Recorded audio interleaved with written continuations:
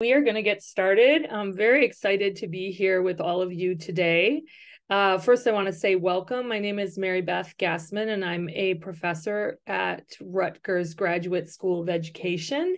And I have the pleasure of serving as the executive director of the Rutgers Center for Minority Serving Institutions. And we are co-sponsoring this event today with Jobs for the Future.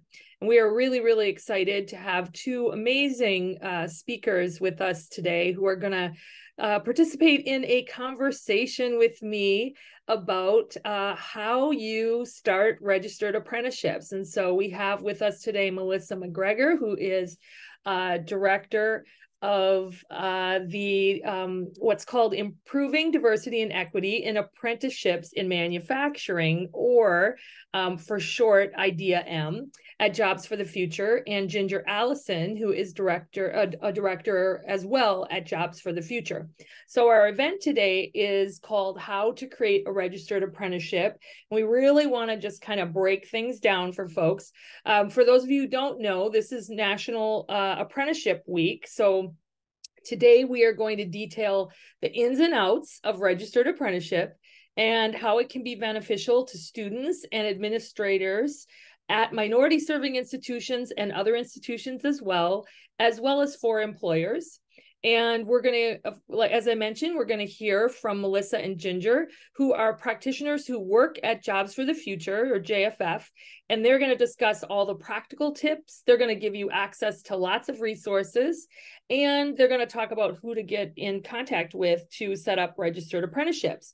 So what we're going to do today is we're going to have a few questions between myself and Melissa and Ginger, and then we are going to open it up for questions from all of you. So I want to direct your attention to the Q&A on your screen.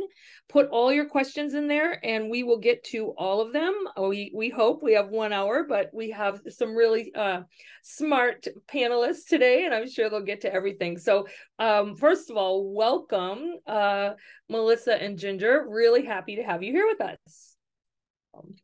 Really happy. Thank you. Thank you. Okay, we're going to get started. And Ginger, I'm going to direct the first question toward you. And so can you start by telling everyone just a little bit about the registered apprenticeship model? What is it? Sure. So first, I just want to say that I love the registered apprenticeship model. It's one of my favorite post-secondary pathway options because it is what we call an earn and learn, right? So it is a combination of paid on-the-job training and classroom education. So it is at least 2,000 hours of on-the-job training and 144 hours per year of supplemental education. So it's not an and or situation, it's a both. It is training on the job and education. So that supplemental education could be through a degree program, it could be through a high school or a CTE program. It could be offered in-house at an employer. So if an employer has their own training program, it can be offered in-house. It can be online. It could be in person. It can be, so when we say classroom education, I like to outline that doesn't necessarily mean it has to occur in a classroom, but it is the education component with the theoretical, and then the on-the-job training is the practical application of the skills that they're learning in the classroom. And so it is typically 1 to 7 years in length. It always leads to an industry recognized credential. A journey worker card is what the apprentices will gain at the end of their apprenticeship. If it is aligned with other CTE programs or other training, there, of course, is the option and the opportunity to earn more credentials. So those stackable credentials, if it's an IT program, then there's several different layers of the CompTIA that they can go through, and including, the A+ or the C++. And I'm going to say all of these wrong because that's not my area of expertise, but just know that there is the opportunity to earn all those stackable credentials. But in the end, there is the national industry recognized credential that is granted through the Department of Labor. They are apprenticeships while in the past have been, at least in my mind, have been typically towards the skilled trades in construction. You hear about, electrician or plumber apprenticeship programs. Whenever I first was introduced to apprenticeship, the first thing that came to mind was like medieval times and blacksmiths and shoe cobblers and apprenticeship programs then. But that just goes to show you that this is the tried and true method for training a workforce, upskilling a workforce. And so while it has roots in the skilled trades, it has expanded to other industries now. We're seeing apprenticeships in IT, in communications, in transportations and logistics, energy, banking and finance, advanced manufacturing, and Melissa can probably tell you so much more of what's happening in that realm, healthcare, sales and marketing, hospitality, business and management. We have also begun to register some programs in like project management and I almost want to say, well, in teacher apprenticeships, because we have such a huge educator shortage now that is what's become really prevalent. So I always like to just say, whatever occupation you can think of, there's probably a way that it can be developed into an apprenticeship program.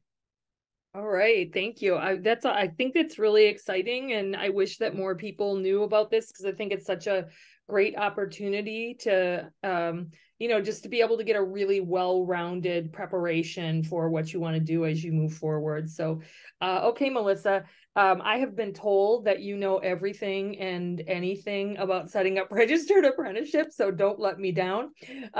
So what makes it unique and beneficial for institutions of higher education, colleges and universities, students and employers, especially? And I'd love for you to talk about that within, what would be beneficial for minority serving institutions as well about registered apprenticeship.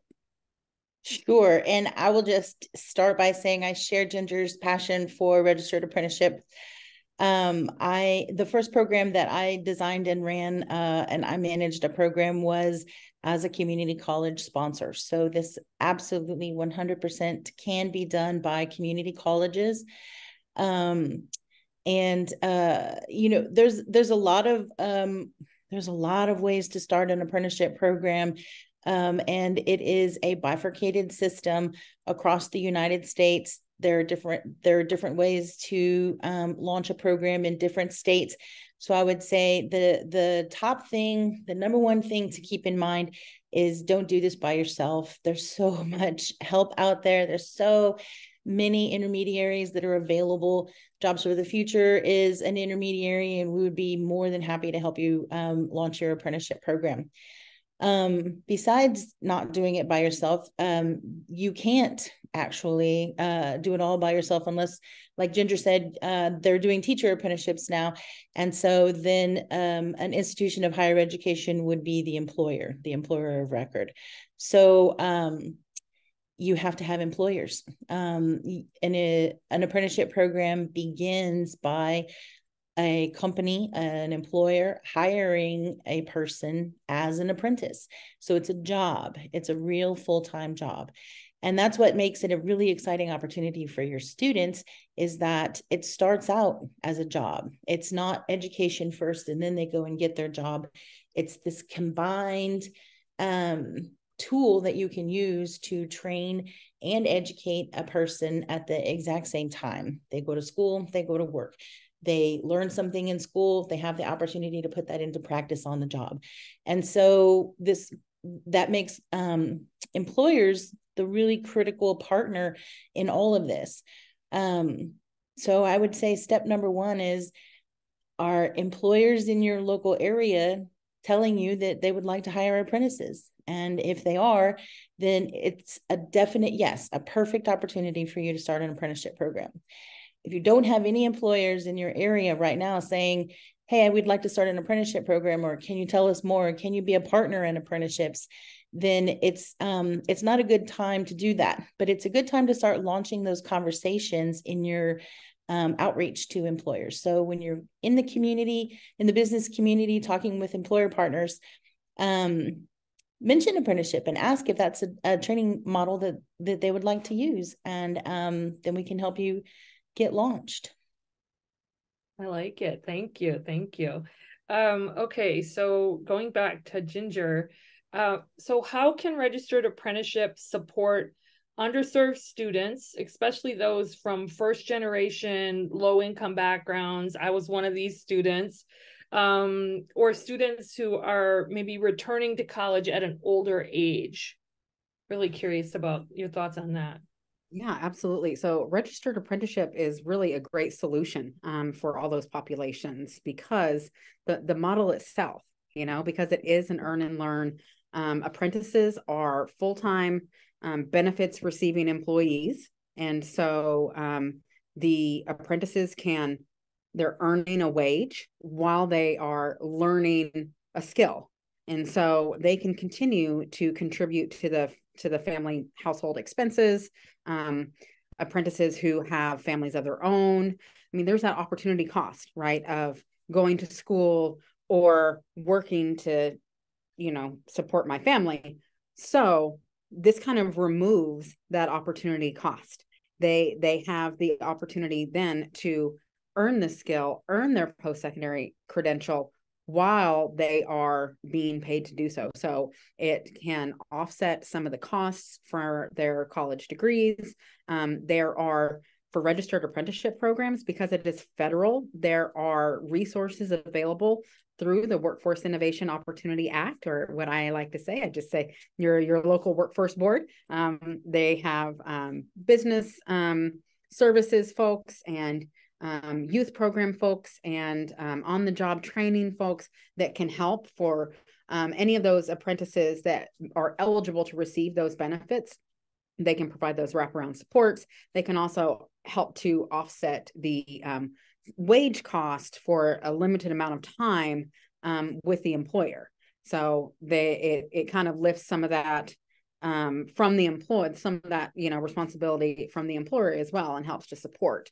So beyond that, they will have also gained a competitive advantage because not only will they have learned a post-secondary credential, but they will have earned the experience that most employers require. So if you finish your college degree and you go to apply for a job, what you're going to find is that the qualifications are going to be the college degree and a certain amount of experience. And so apprentices have taken care of both.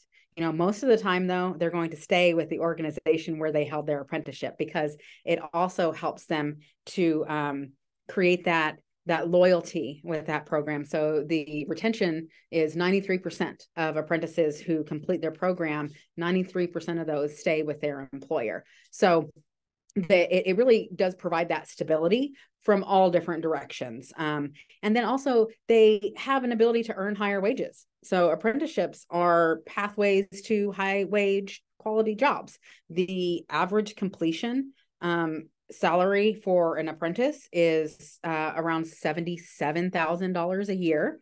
And then the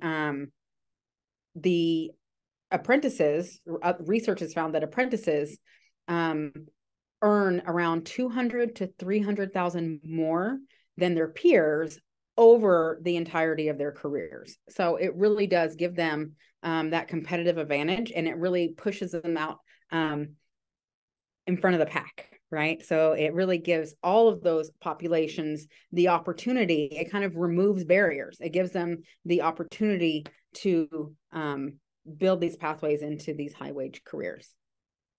Thank you. Thank you. Thank you. I like that, especially as I said, coming from the background that I do, it's just so important to think about all the different opportunities here. So, okay. So Melissa, I want to ask you to talk to me as if I don't know anything about registered apprenticeship. Okay. And I know nothing in comparison to you and Ginger. So if I'm a college or university, and in particular, because we reach out to minority serving institutions. So if an MSI or any other college or university wants to design a registered apprenticeship program, tell me what are the first steps And, how do you begin the program? Just kind of take me through step by step, because I feel like there's so much opportunity within the MSI community to create registered apprenticeships that could be life-changing for not only students but for communities, for families, etc. So take me through as if I know nothing. Well, Mary Beth, it is life-changing for people to get into an apprenticeship program. I've seen it happen in so many people's lives, and it's an incredible game changer, because you are earning money while you're earning you're learning the skills for your occupation. So if an MSI or any institution of higher education wants to get started, again, don't do it by yourself. The whole idea of apprenticeships revolves around partnerships. So your partnerships are going to be critical. You should have employer partners, number one, who are interested in hiring for a particular occupation. If you have multiple, I'm gonna take a step back and say, one of the things about a registered apprenticeship program is that you register the program with the Department of Labor. So a lot of people say registered apprenticeship, and you might ask, who do I register with? And it's the Department of Labor. So every state has a state Department of Labor office. Some states have a state apprenticeship agency, and some do not. They just fall under sort of the federal Department of Labor. And you can look them up. You can look up who your state apprenticeship agency is on the Department of Labor website on apprenticeship.gov, and discover who to call. It's a really good idea to figure that out in some of the beginning conversations, to understand whether you're going to be going through a state apprenticeship agency or through the federal system. And so that's a step that you would take when you're about to register your program. Before that, you're going to need, so whoever registers the program, backing up again, whoever registers the program is the program sponsor. So you will be sponsoring the registered apprenticeship program. And that comes with all of the power and all of the responsibility. You will have the responsibility of managing the program, of registering the apprentices in the Rapids database or in the state database. You will have the responsibility of ensuring that any if you're an MSI, you're a group sponsor, and group means that you're serving multiple employers. There's only individual and group when you're registering a program. So you can register as an individual apprenticeship program, which means pretty much you're a company who's going to hire your own apprentices, or a group sponsorship, and the group means multiple employers will participate in this program. So you would need to have employers. In the very beginning, Ginger explained that there's this combination, right, of the education piece and then opportunities to put that into practice on the job, the on-the-job piece. So we call those related technical instruction. And now I'm going to use an acronym, RTI. So if you're talking about apprenticeships, you might hear RTI, and that means related technical instruction. I've heard some states call it RSI, but it's this education component. And that's the piece where institutions of higher education can be a critical partner for others. So there's multiple ways to get involved. You can serve as the RTI provider, the education provider for an existing program, or you can launch your own program as a group sponsor and provide the RTI, the education piece, for any of the employers who are participating in your own program. Once you have multiple employers, though, you will need to kind of converge, agree on an occupation, because apprenticeships are registered by occupation. Each occupation has its own set of competencies and things that a person needs to be able to needs to know and be able to do. So at the end of this apprenticeship program, what are the things that a person should know and be able to do? And are they proficient on all of these competencies? And the things that a person who will eventually become, you know, for example, a CNC precision machinist, and that's a manufacturing occupation, are completely different competencies than a person who's going to be an industrial maintenance mechanic. So you can see how the set of competencies, the set of proficiencies would differ by occupation. So with your employer partners, you would need to agree on what is the first occupation you're going to register. It could be that you have multiple employers who are all manufacturers, and you can get them to agree on sort of the lowest common denominator and start out with something that would serve the needs of multiple employers. And I hope that kind of answers the question. I could go on and on, but those are the things that you would need to do to really get started, is to develop the partners who will provide each of the pieces of this puzzle. All right. So it's a little complicated. There's so many pieces involved, but you all are willing to walk people through this, right? That's something that you do. Okay.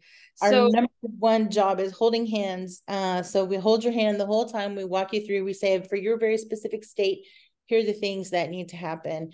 What do you have in place so far? What is the occupation? And then we start from there. So yes. Okay, I love that, because it does feel complicated and a little overwhelming. So your role as an intermediary is to just help with this whole process, which I love. We can all use more help in life. Really, really lovely thing. Okay, so here's another question. Melissa, this is for you. So what can minority serving institutions and other colleges and universities do to engage employers to participate in registered apprenticeship? So how does that happen? And also, well, I'll start with that. That's a really good question. And employer engagement is kind of the number one topic that a lot of institutions and organizations and everyone wants to know. So it isn't just minority serving institutions, it's community colleges writ large. It is workforce boards. Everyone wants to know how to engage employers. And I would say that, you know, there's lots of things you can do to get in front of employers. You can, you know, go to your Chamber of Commerce and join different industry groups, depending on what industry is really prevalent in your area. You probably have some industry associations that exist already, and you could just go to a few meetings and you really want to try to put your finger on the pulse of the business community that is surrounding your institution. There's probably multiple industries in your area, and let's not try to boil the ocean in the very first entrance into apprenticeships. We would want to kind of dip our toe in and see what is the highest need, the low-hanging fruit, and try to serve that need first. So let's say that there's a big manufacturing community or a big healthcare community. You would want to have a conversation with people who are in that industry. So you could go to an industry association, or you could just get an appointment with one of the employers in your area.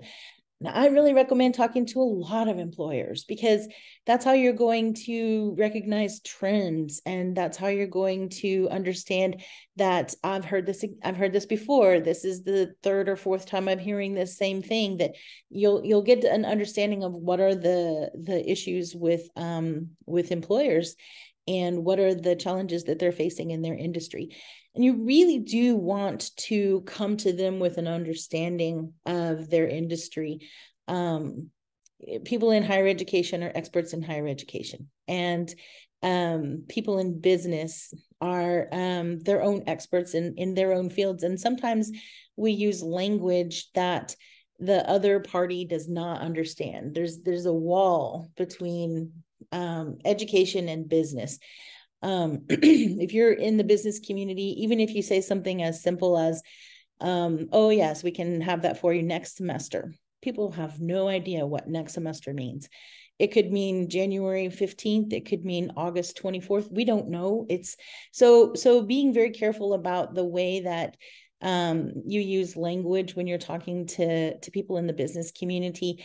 And I would say my highest recommendation is just ask them a ton of questions. Just try to understand their concerns and their needs from their perspective. So if you get an appointment with a business, you want to have them carve out an hour so that you can go to their place of business and take their tour and understand from their perspective. You know, if I put a student in this company, would they be comfortable? Is this an environment that's good for my students? And so you would get a really good sense of their company when you're in their place of business, and ask them, what are your workforce needs? What can our college do to be a resource for your workforce needs? And what is your most difficult position to fill? And there's a lot of questions that you can ask. I'll also plug that JFF has an equity focused employer engagement field guide that's going to be published next month, and it comes with a action planning toolkit and a discovery meeting cheat sheet, so that'll have a huge list of questions that you can ask when you're in your discovery meetings with employers. Great. Thank you so much. Thank you so much. So I just want to ask, this is a quick question. How much time does it take to set this up? Meaning, like, in terms of timeline, like from start to like launching your registered apprenticeship? I'm just curious about that. That is a really good question. And it can take quite a while. I've heard people say that it can take up to a minimum of 7 meetings with a single employer to get them to have their internal buy-in. And I mean, I've had it happen faster than that when an employer is ready and you have everything all laid out. You've got a group sponsorship. You just need employer partners to participate. You can use this as sort of you can sort of sell it, and it's a sales job really to go out into the employer community and bring in new employers. To start a whole program all from scratch, I would say give yourself at least a year, because you have to build your partnerships. You have to agree on an occupation. You have to get faculty and industry partners to look at work processes that would fit that very specific occupation. You then you need to write it all up in the proper forms that are going to be required for that particular state. I've seen it take upwards of 4 and 5 months to get through the registration process, particularly if it's a group sponsorship and there's multiple locations. Sometimes take a little bit longer. So if you have a national company with multiple locations, it can be a bit of a challenge to figure out who's going to provide the RTI in this location versus this location. It can be done. It just is broader partnership building. Then so you get through the registration process, and then you have to go through sort of what I would call an implementation phase. So just because you have a registered apprenticeship program does not mean that anyone knows that you have an apprenticeship program. You have to market the program. You have to, put out a press release. You have to figure out what are the processes that you need to put in place so that people can apply for the apprenticeship program. What form do they fill out? Who gets the form? Where does it land? In whose inbox? How does the applicant get to the multiple companies who are hiring for that particular role? So there's a lot to think about after you register an apprenticeship program in terms of getting it launched off the ground. And again, this is an area where JFF can help and support you in implementing the program. Just know that, if you build it, they will not come. They have to know that it's there. They have to have a way of applying for the program, interviewing with the companies. And if those processes aren't yet in place, then it's gonna take a while. So we're in November. If you were ready to go right now and you have employer partners, then you can get the whole thing registered and also go through sort of a recruiting phase where you're recruiting students and they're applying for it and they're interviewing with the employers. It's possible that you could launch your program in the fall semester or in August of 2024. But there's sort of a cycle of the year. Mm-hmm. And then once you get that first group, that first cohort launched off the ground, in the next year, you might reserve your fall semester for bringing on new employer partners and your spring semester for the companies who are participating to recruit, and then have the summer period for a hiring deadline and a signing ceremony of sorts, so that brand new apprentices can start their whole new lives. It's gonna change their lives, because now they're students and they're a new employee of a new company. They have to, there's going to be so many different changes in their lives, and this is a time when apprentices really need a lot of support, so they would want to imprint, if you will, on their employer rather than on the college. So they would have to have some period of time to work before they start their education component. And then it just kind of starts going in a cycle where you're hiring and starting a new cohort. It takes a while to get to that point, but it can be done. All right. And there's a big payoff, right, for everyone involved, it seems like. I think so. The payoff, obviously, for colleges is that it increases your enrollment and increases your retention, because apprentices stay with their jobs. If you have attrition, it's probably going to happen right away in their first semester or their first, few weeks, when they realize, oh, all of this is too much, or it's more than I expected. So, have really good expectation management and support for them and in that first semester, because if you can get them past that first piece, they're going to stay. And again, like Ginger said, apprentices have a 92% retention rate, so it's a really good way to increase retention, completion, and increase your enrollment. So I'll end it there. All right, thanks. Okay, so I have a question for both of you, and that is, can you talk about the resources that JFF has that can make this easier? So tell me all the things, and I know we're going to drop some of those in the chat, but what are the things that JFF does to make setting up registered apprenticeship easier for folks? What do you have? And whoever wants to go first, Melissa or Ginger, whoever wants to go first is fine. Don't fight too hard. Okay. All right. Okay. I was like, who's going to unmute first? So yeah. So JFF, just generally, the Center for Apprenticeship and Work-Based Learning have 3 levels of technical assistance that we provide. The first is resources and tools. So we have program design frameworks, we have online courses all about everything to do with registered apprenticeship. Even one is very specific to the registration process. So how to register a registered apprenticeship.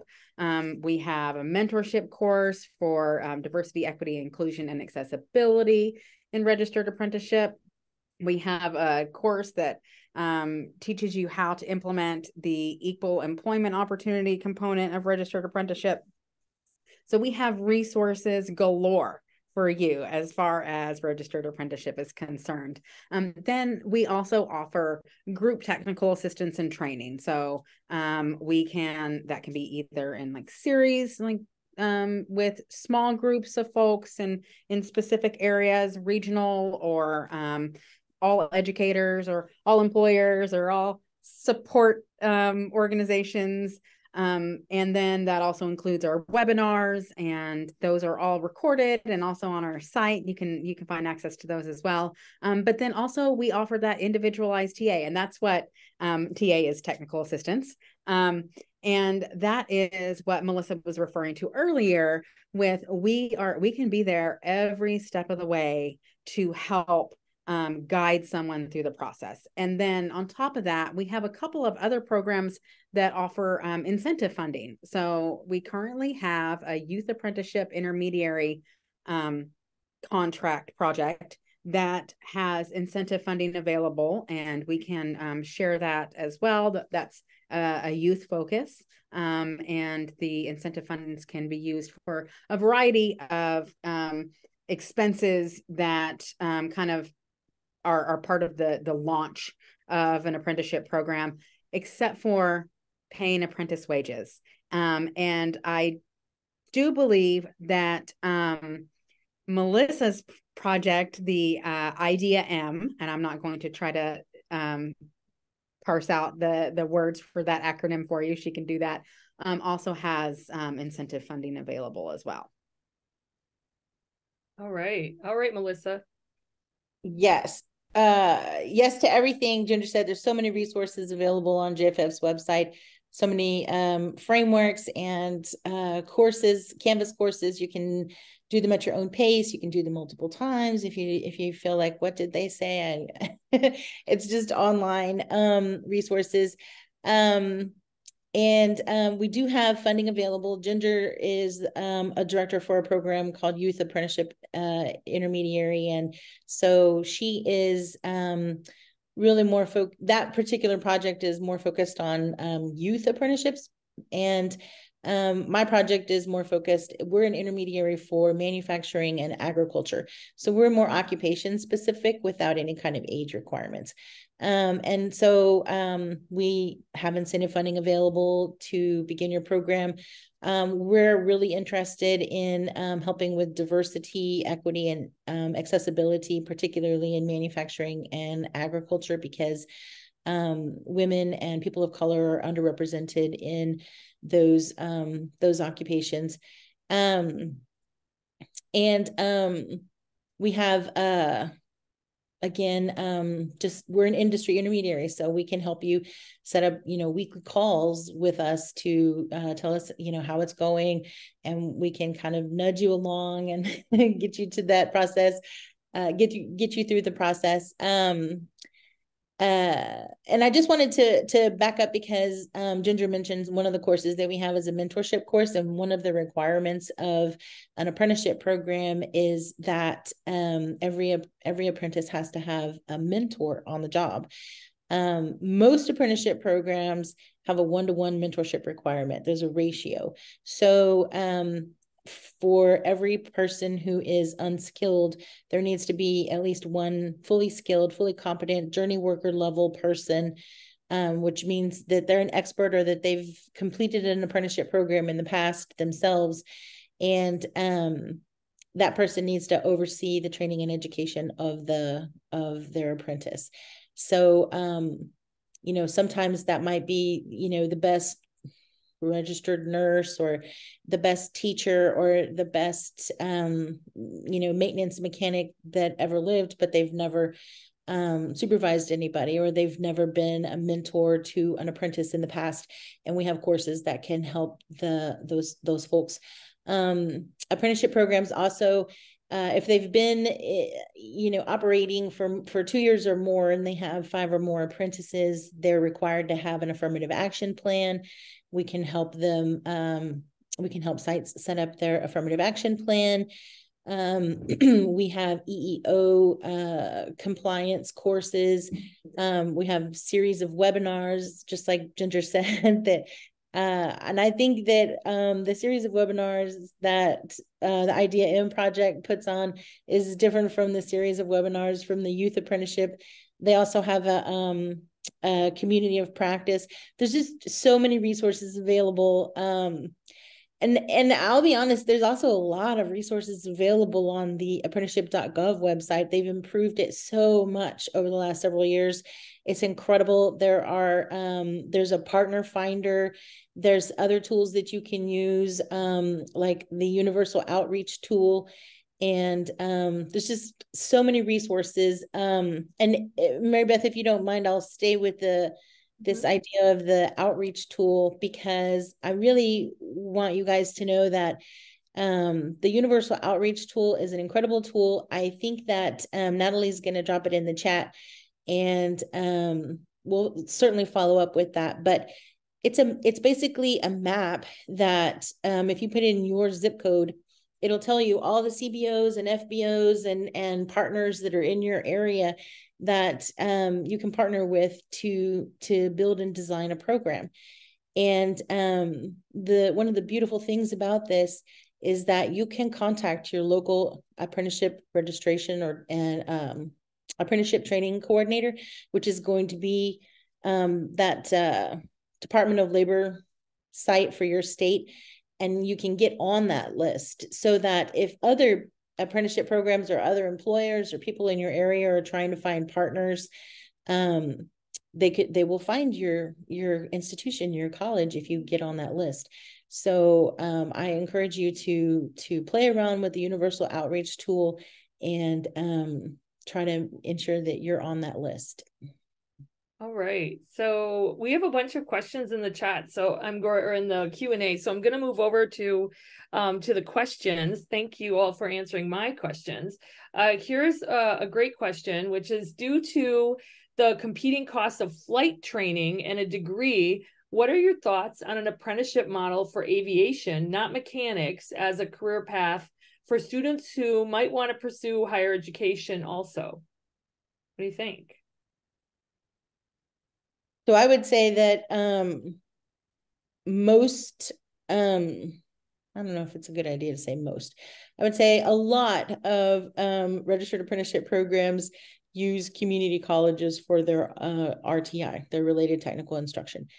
And so it is college. There's not either or college or apprenticeship, because when you're doing your apprenticeship, you're earning college credit because the RTI is college courses. Mm-hmm. So it's not necessarily at that point a choice.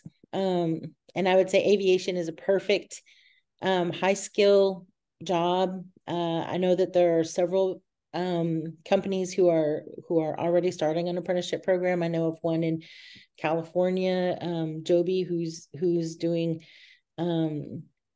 aviation technicians. I also know that there is a program through a major airline, and I want to say it's United, but I probably should know for sure before I put the name out there.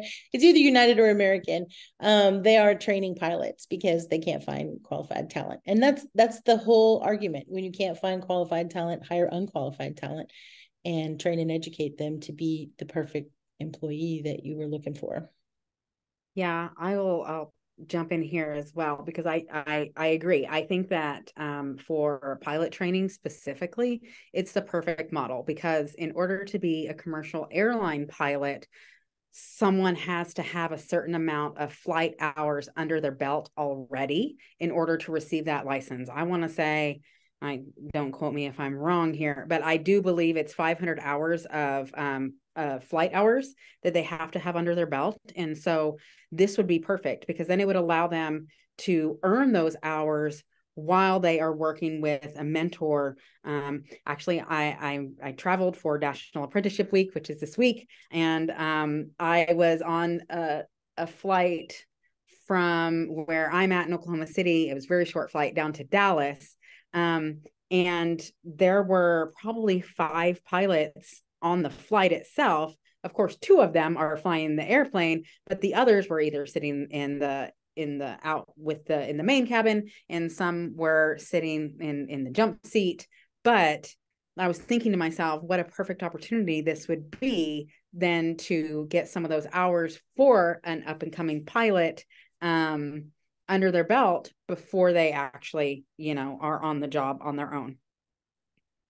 All right. Thank you. Okay. Here's a question. What are the best apprenticeships to start?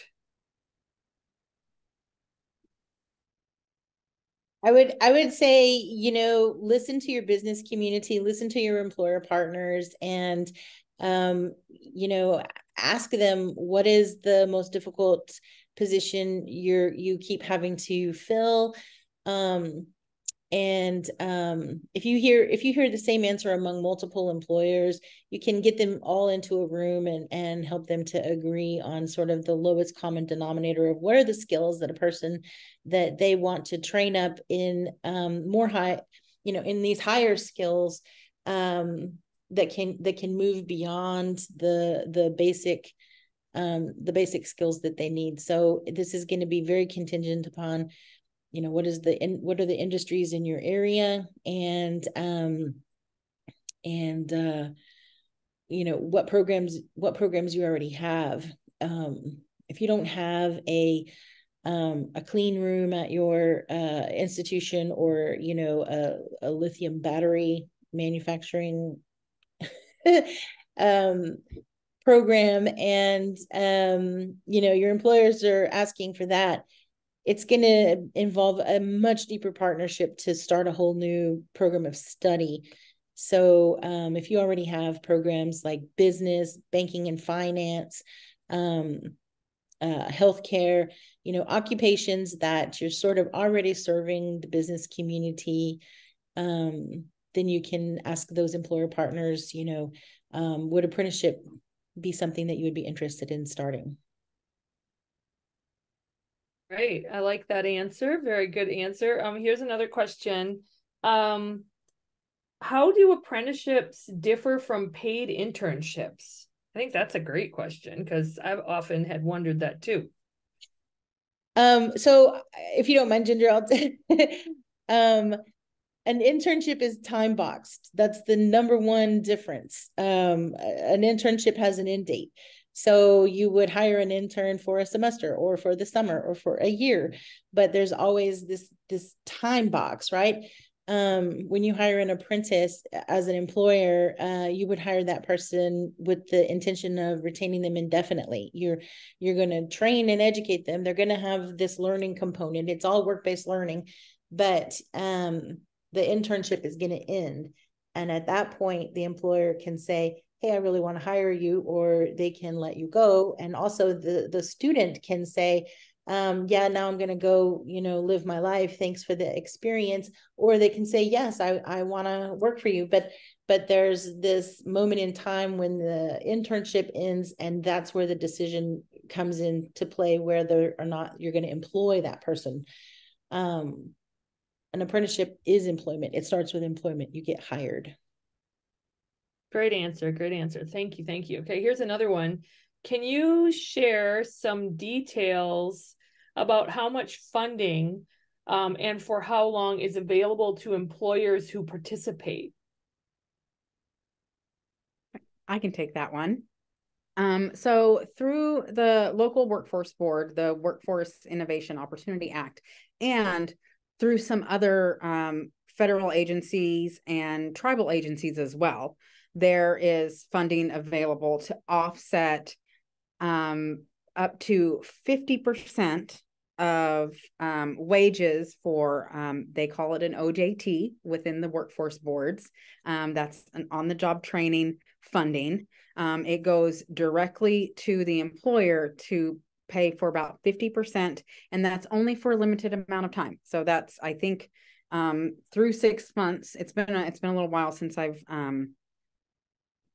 gotten into it, and I believe it's different in different areas. The workforce boards in different states and the workforce office in different states operate a little bit differently, but it's generally, and that is only for those apprentices who qualify. And so you can find those through the local workforce board. That's the Workforce Innovation Opportunity Act. Tribal councils, workforce offices also receive Workforce Innovation Opportunity Act funds. There is another title within WIOA, or Workforce Innovation Opportunity Act, that is for migrant farm workers. I believe that is the ORO grant, and that can also offset. There is from the Veterans Office as well. And then the Department of Vocational Rehabilitation. And so those all have resources for, and that the stipulation is for those who qualify, for those who are eligible to receive those benefits, but they are short-term. Like I said, it's only half and it's only up to 6 months. And so it's a nice way to hook the employers. But one thing that you want to make sure of is that the employers have the ability to sustain the program beyond that. So once those funds have depleted, then they need to be able to support the program and the apprentices beyond that, so that through the completion of the program and beyond, as they hire them on into full-time employees. So I like to say that that's the resource is there, but it's really important that employers don't lean on it so much so that they can't sustain the program. All right. Good answer. Here's another question. And are all apprenticeships paid? Because this person said not all internships are paid, sadly. So are they all paid? And I think I know the answer, because it's employment first, right? Okay, so always paid. Yes. Nobody's ever trying to get away with not paying. Okay. I will say that as apprenticeships have grown in popularity over the last 5 to 10 years, a lot of employers have used the word apprenticeship when they don't mean registered apprenticeship, when they actually mean internship. And also there was a lot of confusion in the previous administration where some states were trying to set up IRAPs, which was industry registered apprenticeship programs. Some of the industry registration was even more challenging than just registering your program. And so it didn't really take off. And I mean, not on a national scale. There might have been some pockets of popularity, but overall, you would have to find an industry association who was willing to register the program, and they had to answer a ton of questions. So I think that during this current administration, there's only registered apprenticeships, but be careful, if you're talking with, for people who want to become an apprentice, be careful that you are becoming involved in a registered apprenticeship program that is definitely always paid. Great. Thank you. Okay, so I'm going to try to get these last two questions in before we end. So one of them is the Department of Labor the best source for more stats about the benefits of apprenticeship? I'm assuming this person's asking to maybe convince their organization to get involved. For example, you shared that approximately 93% of apprentices remain with the employer. So where do you get the best stats if you're trying to make a case for this? I think, yeah, Department of Labor is a good resource, but then also there are several intermediary organizations similar to Jobs for the Future. And I know that there has been some publications developed in the last few years from Jobs for the Future and our other partner organizations surrounding the return on investment for registered apprenticeship. So I think that there should be plenty of resources out there regarding ROI of registered apprenticeship. That would also be a really great resource for those statistics. Great. All right. So here is the last question I wanted to ask, which was basically, let's see, what are some, and I know you talked a little bit about this, but can you talk a little bit more in depth about what are organizations that can be partners, and is there, how do you find these, right? Is there a tool to do that, or just curious about that? Yes, there is a partner finder, and the partners that are critical. So let me just back up. If you're an employer, a company, you can run an apprenticeship program all by yourself without any partners. If you are not an employer, then you cannot. You must have partners who will take on pieces of this project or this program. So if you're an employer, you can register an apprenticeship program as an individual company. You can develop and design a training program and hire a faculty member to teach that training program, and then provide the on-the-job learning experiences and the mentor, and do everything by yourself. Otherwise, you really need to bring partners into this work. And companies honestly really don't want to design their own internal training programs. They would love it if there was one that already existed, and your college is probably positioned to do that. Another really good thing that community colleges can bring to the partnerships is recruiting support. So you can help them with recruiting. You can vet resumes. You can test students to ensure that they have some type of mechanical aptitude or math ability or language ability or whatever it is that is a requirement of the job. Community colleges can easily help with that. So other partners are WIOA partners, wraparound supports. You can partner with CBOs to help with things like— Can you say what a CBO is?